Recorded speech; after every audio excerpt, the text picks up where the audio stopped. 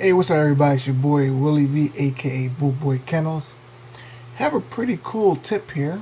Well, I don't know if it's so much a tip, but it's something I just picked up while reading a post from myapplespace.com. This post was created by Brian Floe.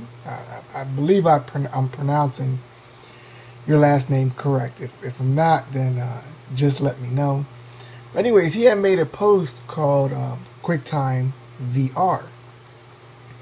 Now, I've used QuickTime quite a bit after learning some great tips that eMeek had showed, and basically from there just went on to doing a bunch of different things and learning how to use it.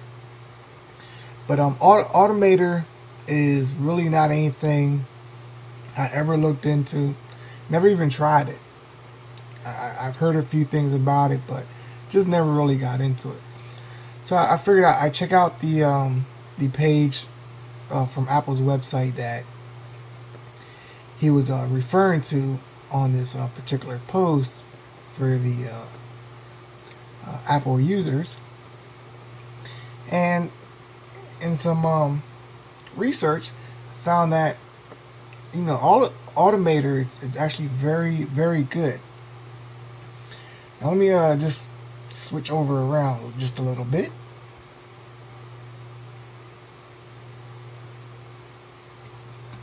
Now basically I have these two files right here. One's an MP4 file, the other one's an MOV file. Now they're both the same exact video, but this can be with multiple videos. So I found it real interesting because I can do it as a batch and use the Automator for that particular purpose.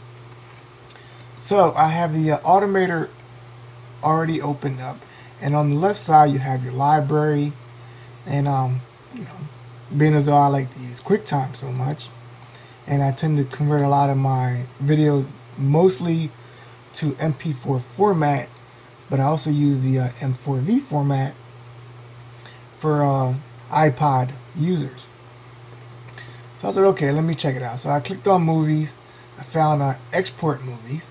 So I go ahead and click on that, drag it over into my work area, and as you can see, it's already selected format iPod, or you can select Apple TV, but I'm going to leave it on iPod because that's really what I want.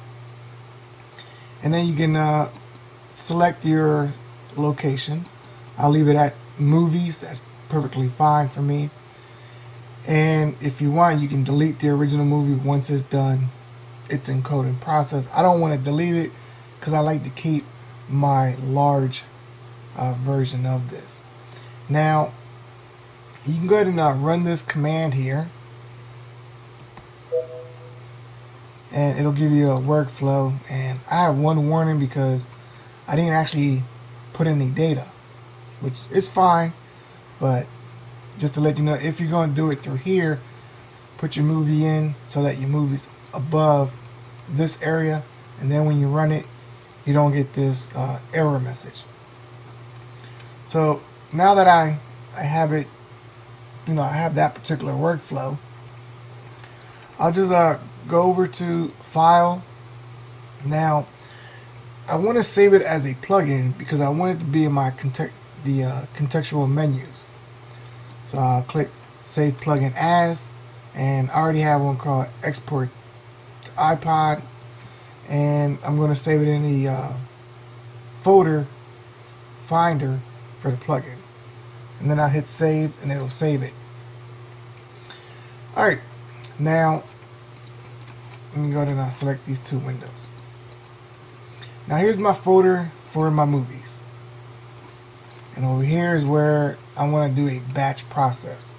So I'll go ahead and select these two. It can be one movie, or it can be individually. Now I already have QuickTime open because I was already working with QuickTime, but if not, it'll automatically launch it for you. As long as you save it as a plugin and then select the folder, it'll go into your contextual menus, so that when you right click, go to More, Automator, and then you'll have your workflow. So my workflow is export to iPod. And as you can see, it's already starting to encode it. Now it doesn't encode it as a combined movie, because that's not what I wanted to do. I'm sure there is a way you could do that using Automator, but this is more for just encoding it to the iPod format. Now I'm going to let this run for a bit and I'll come right back. Alright, now this particular first one was already done, and automatically it commenced to start encoding the next video. So this one will encode as well, and I'll be right back once this one is done encoding. Now that this one here just finished encoding, as you can see in my movies folder, I have both the files that I was working on. So we can go ahead and get the information for that. And as you can see, it's 640 by 400. So it already set the size up. Now,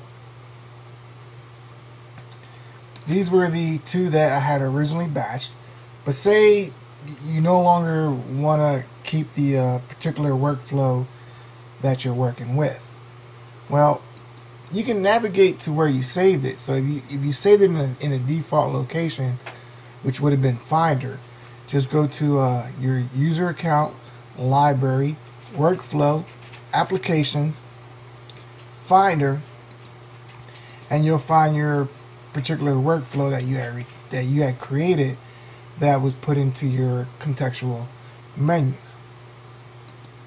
So again, that was a very useful tip. At least I find it very useful. As I said, I like to convert a lot of movies to iPod or other formats, and this is definitely a lifesaver, because I can just have them all in one folder, select them all, right click, Automator, workflow, and off it goes.